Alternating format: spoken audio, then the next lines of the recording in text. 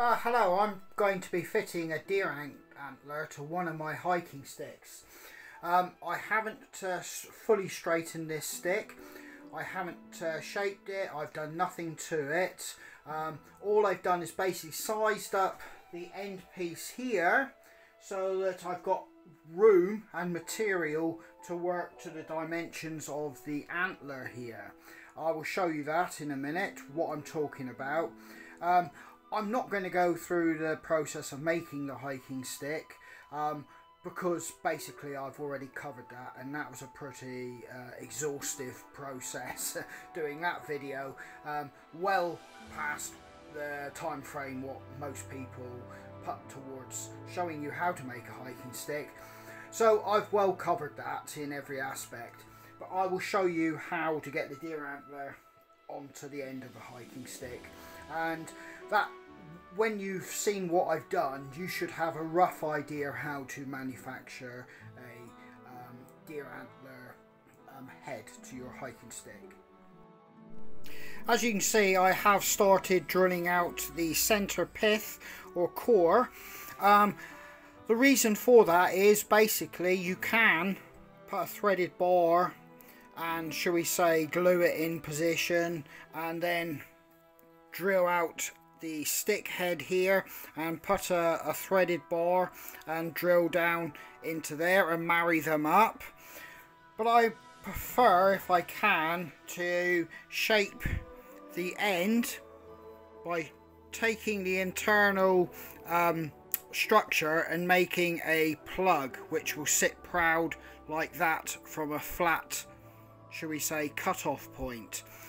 That plug will then, in essence, sit in there and it will marry up flat around the edge of the antler here. I will show you that because that might not mean anything at the moment, but so where I am at the moment, I've got the deer antler gripped in a vise. It's got some protection to stop the vise marking it. I've got a drill bit here which I've marked off at roughly an inch. That is so basically when I'm drilling down through here, I've kind of gauged it. I need to be about an inch down. Much more than that, I'm going to start eating into the good part of the antler, shall I say. So yeah, for this one, those measurements aren't a given. They may change antler to antler, but yeah, roughly an inch on this one. I'm going to make a plug to go into this one. So I've got to continue finishing drilling out this center pith, and that is basically, it looks like an Aero chocolate bar. It's got a very aerated honeycomb look and feel about it, but you need to get a majority of that out because it's not the strongest material for a plug to sit against, even when it's glued. You really need to get out to the best part of the antler, at least in a majority of the shall we say, plug surface, which is going to marry to the stick to give it full strength. So I'll just quickly show you how I'm drilling that out. Right, with the drill, I'm going to set it on a speed and I'm going to put it on a constant speed, and I'm actually going to work the drill bit around and basically shape the shape that and the depth of what I'm desiring. So I'll be doing a circular motion, watching the core disappear out to the outer layer of the antler, and also gently taking it down to its depth. Everything is gentle, everything is stop, check again, stop, check again, because you can't replace what you've taken out. So I'm about to do the final bits now. So I've used a two-part epoxy and I've packed out the ends of the antler. I've drilled the pith out as of the bottom.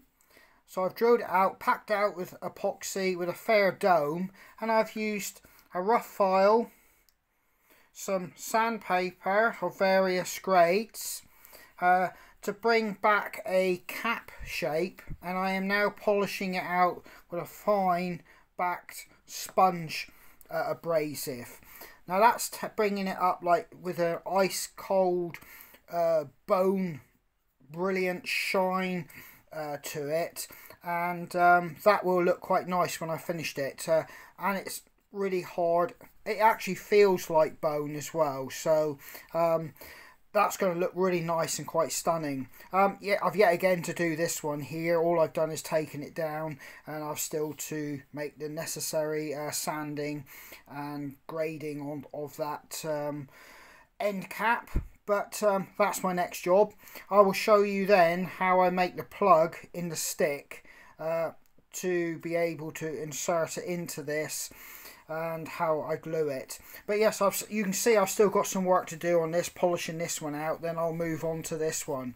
Yeah, looking very pleased with that. That's going to look, it's going to really show up quite nice. And I was going to do an oak cap on it with a piece of wood, but the oak I have is pretty much the colour of the antler itself, so it would have looked, it wouldn't have stood out as like a cap.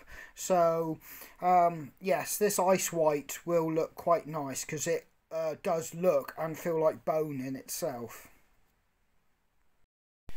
What I'm quickly going to show is how I get this here, shall we say, nice fine edge. Basically, you can see from the dome I've sanded this down and I've got it to roughly where I want it to be. Always being careful that you don't want to score the bone. I have a few pieces there which I will scrape off, but I don't want to scrape into the lip because I want to keep that flush edge. So everything, as with when you're doing technical detailed work, take it slow and check after each stroke if necessary, just to make sure that you're in the right direction, because let's face it, you can't put nothing back on and it's a waste of your time if you've got to drill and clean it all out and go for it again.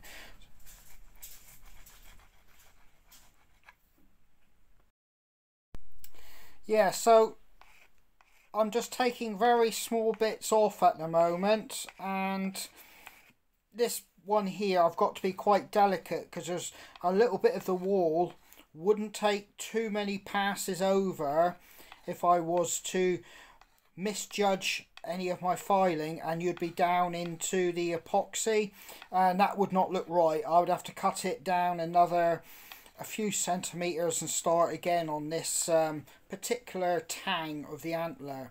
But as I said, I'm being slow and it might not look like anything's coming off, but I'm just taking very small powdery bits off, and I'll then move on to the initial sanding process.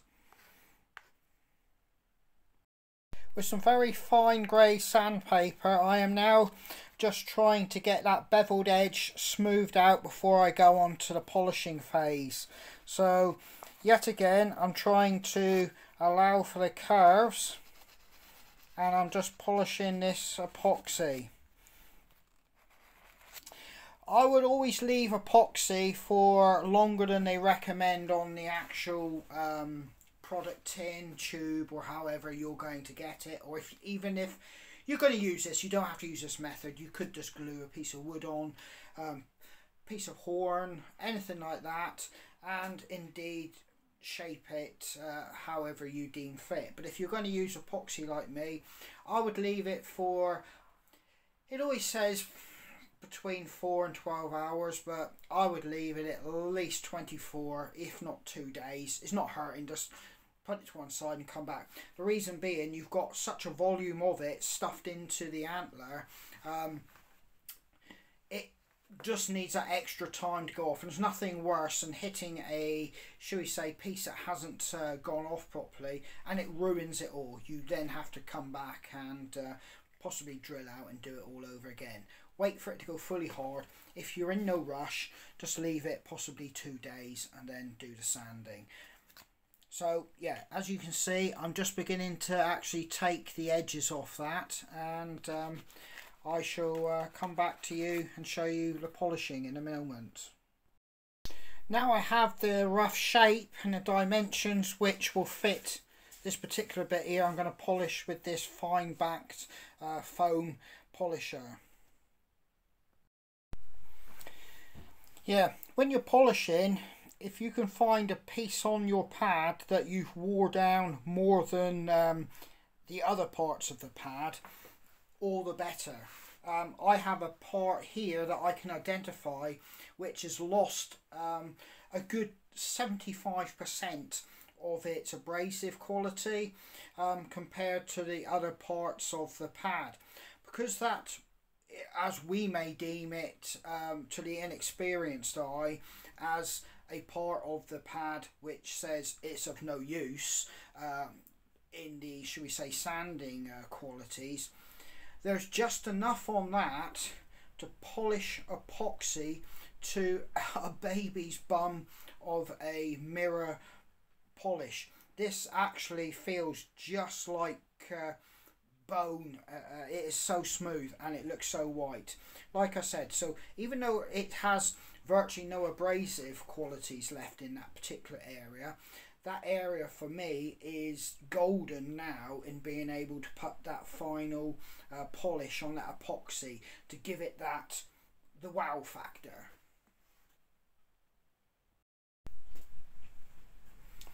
Right, the antler itself around here will get a polish up, so any, shall we say, residue epoxy or anything that looks a little bit untidy there will polish up and polish out. I should do that, and I'm pretty happy with that. You can see that they're capped off really nicely, and it looks very, well, stunning actually. The white has brought it out really nice. So now I'm happy with that. I'm now going to move on to the next parts.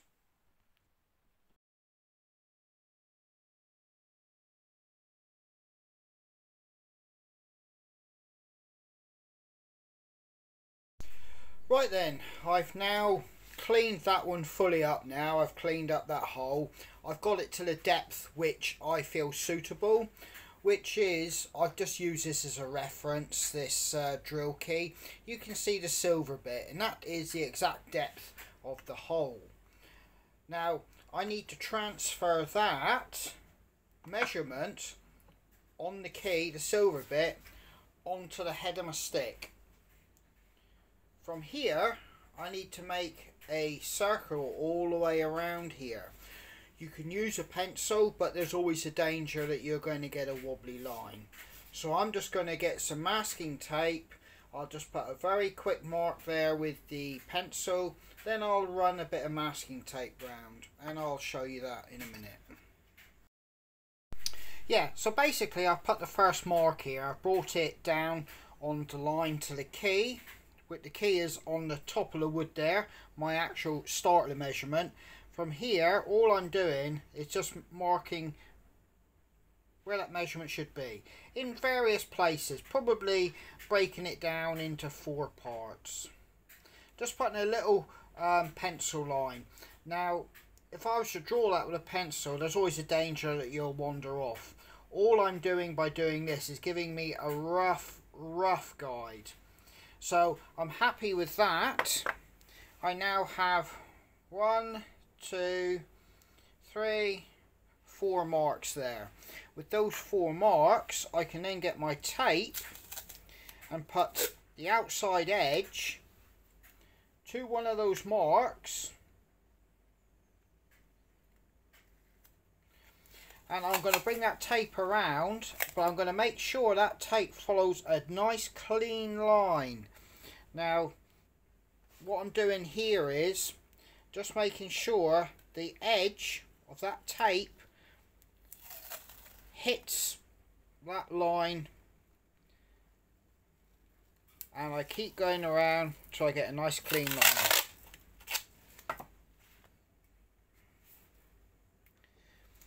Right, from there you can see I have what I would deem a very clean line and something I can work with. From here I'm now going to score that, shall we say, block of wood here following this line, and I'll show you that. I'm going to use a coping saw, and I'm going to cut down to roughly the depth of the blade. It's not a very big depth, but it gives me something to use as a backstop when I start to whittle away a peg. So it's not too big a shall we say, a cut into the wood, but it just gives me that reassurance that I'm not going to slice into the shaft. So basically all I'm going to do is just follow this line completely around, and it can be a little bit nerve-wracking. You don't, because obviously with everything with this at this particular point here, you don't want to lose wood that you can't replace.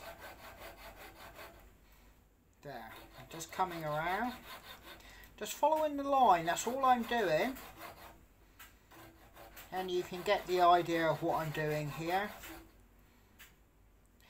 The neater job that you can do here, the less, should we say, work you're making for yourself when you try to marry up the antler to your flat surface here. The two-part epoxy resin can be, shall we say, forgiving in taking up small gaps, but it won't allow for, shall we say, major errors. So I'm going to work my way around and then we'll see where we are then. Right, what I've achieved now is that cut to the depth of that blade all the way around. I'm going to keep the masking tape on because that will help me, should we say, when I put the two-part epoxy on, any spillages it will keep off the shaft. Yet again, reducing work for myself, constantly backtracking, sanding stuff I've already done. So basically I've got my cut. Now I need to, on the front, get a rough center line. So I want to try and mark a center on here. Basically I would do a couple lines along the top as a cross, and that should give me my center mark, which I'll mark on it. You can see I've found the center growth ring, and basically I've done a diagonal there. So that gives me a rough idea of where the center of this is. But as we know, wood doesn't grow, shall we say, symmetrical. So I'm now going to place my trusty washer with the center bit that's cut out, and I'm going to place this on this, and I'm now going to try and find a visual center. That's all I'm trying to do, is find a visual center, and that will give me an idea when I'm now trying to whittle away. I will have a center mass of the actual dowel, so I won't be going heavier into one end than the other. So I'm going to do that now. So basically I'm looking for the center, and I can already see just by doing this, just by finding the center of that, what I believe is the center, I can easily now see that that this piece of wood hasn't grown symmetrical.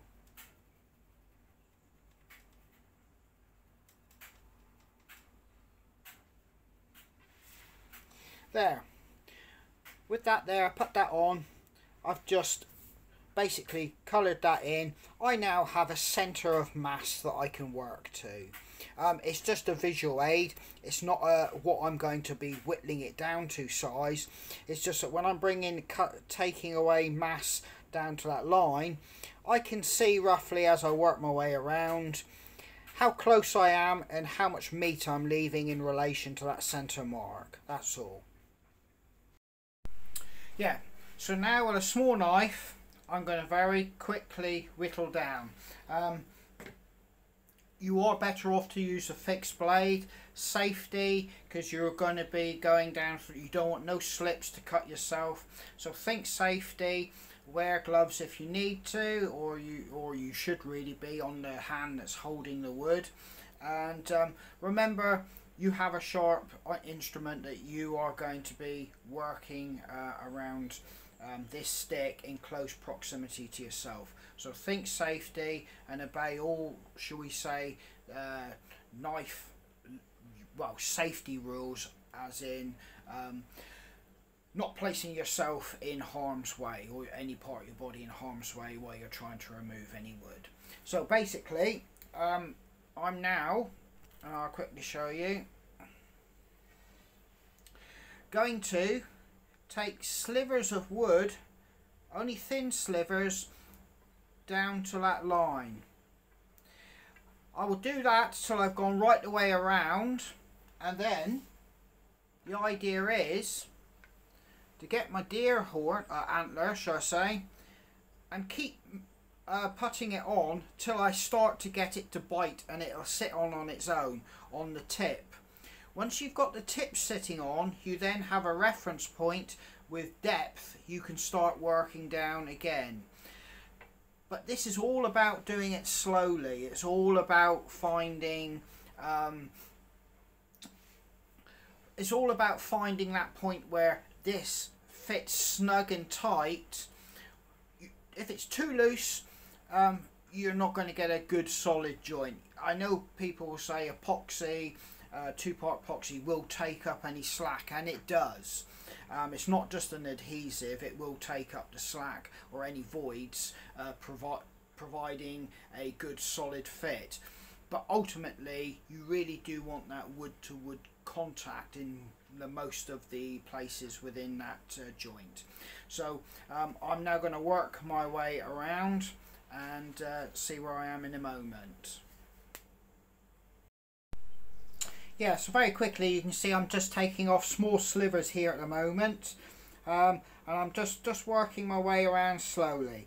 As you can see, I've got a glove on, but once I've got it bit, I am well out the way of the knife. A fixed knife is better if you can get one. I have my fixed knives there ready, but to be honest with you, this is a nice thin blade. And I can work my way down through like this here, and you can see that I'm taking off a sliver, and then I've gone right down to there, and then you can pull back up as well in this manner as well. So basically take the first few slivers off like this.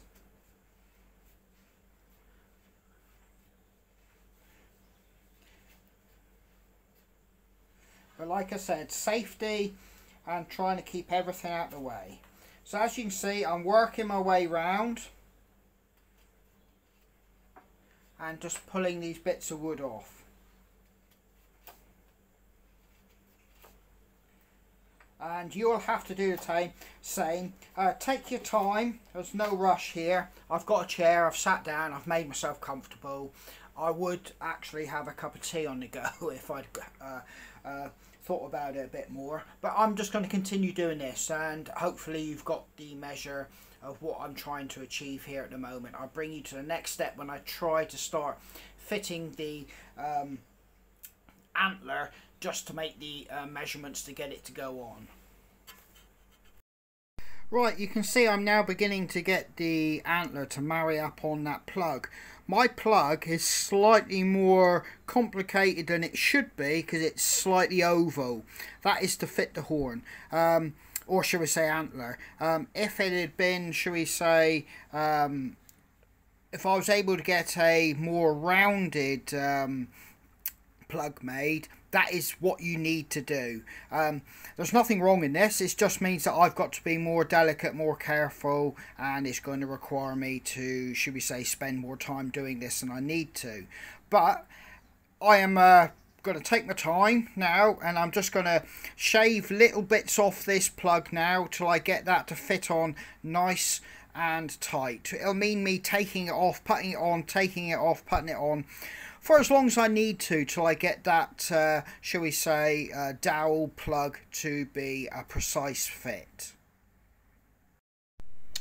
Right, in the dowel, I'm just going to cut a very small resin channel that will allow any excess resin to exit the joint without trying to push the actual deer antler off the actual dowel. that happens because there's like a build-up of air and product. It won't compress anywhere, so as far as you push it, if it has nowhere to go, it'll just be like a kind of car shock absorber. Like, you know, it'll just keep bouncing up and down on it. You won't get it to seat properly, so you need a method of allowing excess air or product to, shall we say, seep out of the actual joint when it's under pressure. It doesn't have to be big, it's just a very small score along the dowel. So when you push the antler onto the dowel, if you do it slowly and methodically, that will give the resin in air a chance to actually escape. If you just try to ram it straight on, you're still going to get that dieseling piston effect. So you do have to be kind of a little bit aware that it will need a little bit of coaxing onto the dowel. So yeah, as you can see, I've got the dowel there. All I'm doing is taking a very sharp knife and I'm just putting a very, very small channel. Yet again, knives and that, be careful. This is just me putting a very small channel in. It doesn't have to be big, and you're not looking to compromise the strength of the wooden dowel either. So basically I'm just trying to, it can be fiddly, and I'm just bringing it down. And I dig that channel out a little bit. I'm trying not to go too deep into the wood.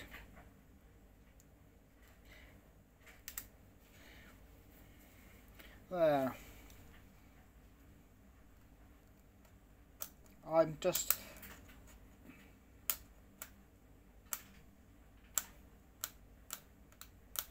taking a bit of the edge off it here.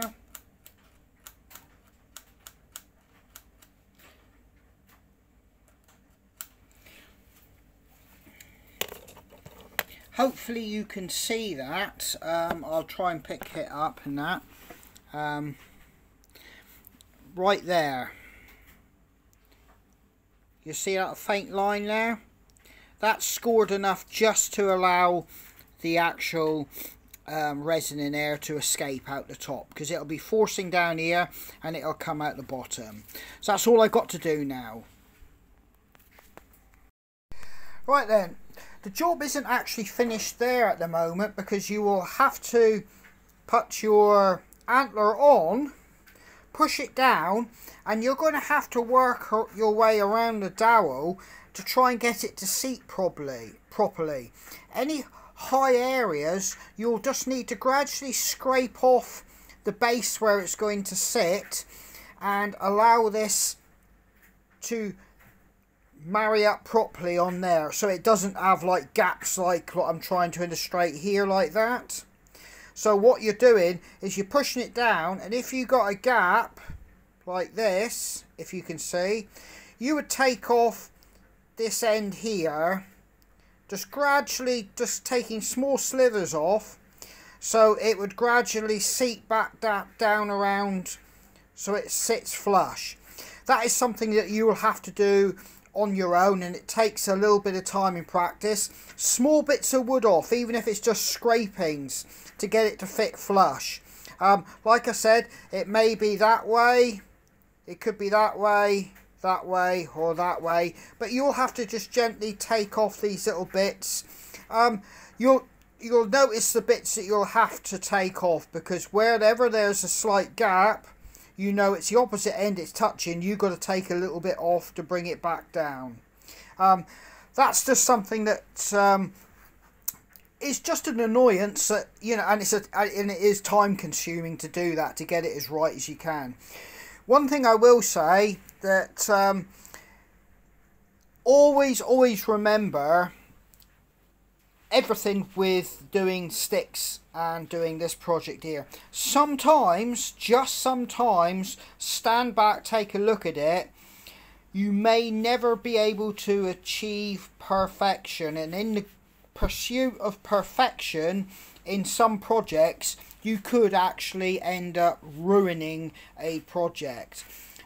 So once you feel you've got it as good as you can get it, but you know, you must always learn to stop there, not keep pursuing by taking wood off, because you can ruin a project. But that will come with experience.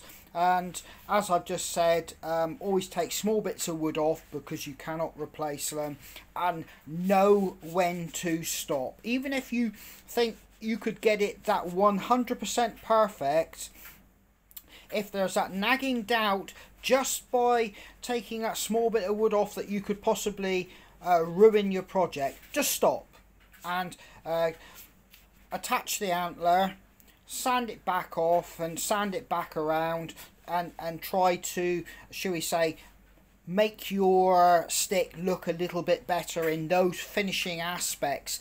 But never ruin a stick by just continually taking wood off and wood off and wood off.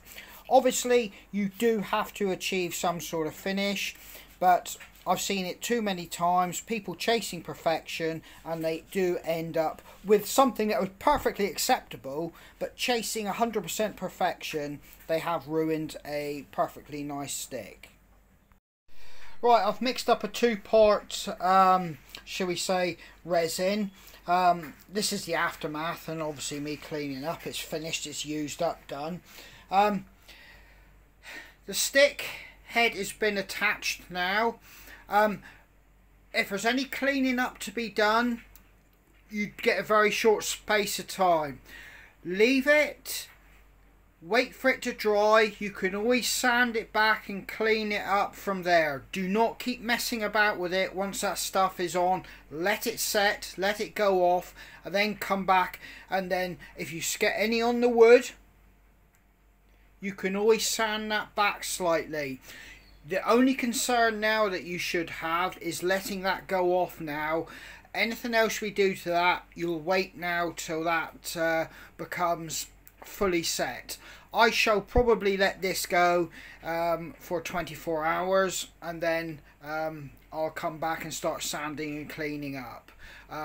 Yes, so basically I just filled the hole with epoxy, filled the plug there. I filled the plug, filled that, done around the lip, and basically pushed it down on, seated it, checked it, and then I stood it upright. And now basically what I'm doing is just letting it go. Like I said, on some particular jobs you just have to let it go and come back and do further cleanups later on. Start messing about with this now, you will distort the antler on the shaft, and indeed you could make things a lot worse and make a bigger mess. So let it go 24 hours, come back, then we'll examine it and start looking at doing a cleanup. Yeah, the epoxy's gone off. I gave it 2 days because obviously I left this in a cold workshop over the holiday period while I was doing it. If you're in a heated environment, 24 hours is fully good enough for you to then work the antler. As you can see, I've started to shape it in. It's all looking rough here as I started to blend it in. I'm gone through very coarse and a file there at the moment, which I'm taking off bits of antler and bits of wood. I'm just trying to basically get a rough sanitized area to start, and then grading it all down with the various grades of sandpaper. You can put spacers in between all this gap here, which basically fits onto your like plug and or dowel for your plug, and then you fit it all down. That's extra work, and on top of that, that would be extra cost. But it does look nice to get that variation of wood in between the joint of the antler and the shaft. But this is just a basic model, and yeah, I've got to grade all this in now and get it all smooth and take it back so that this the distinction between the wood and the antler is very minimal.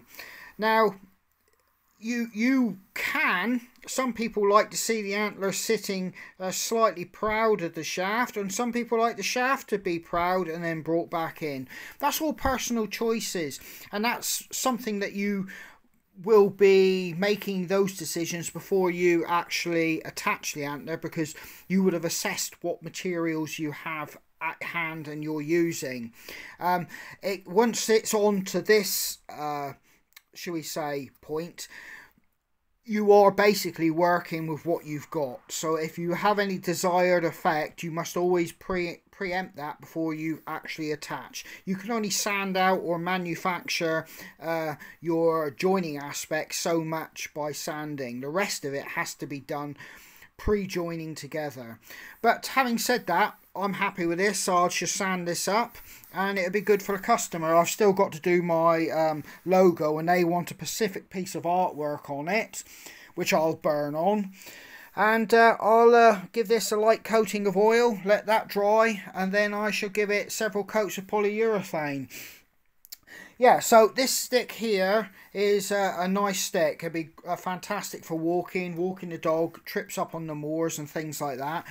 The only thing I would say regarding hiking sticks, if you're doing hardcore mileage and you're scrabbling over hedges, you know, due to footpaths not being maintained, and you're having to drag yourself up over, shall we say, boulders and things like that, I do find just a stick of, shall we say, a basic hiking stick the best go-to, and it's easier to get it weighted to where it's handy in the hand.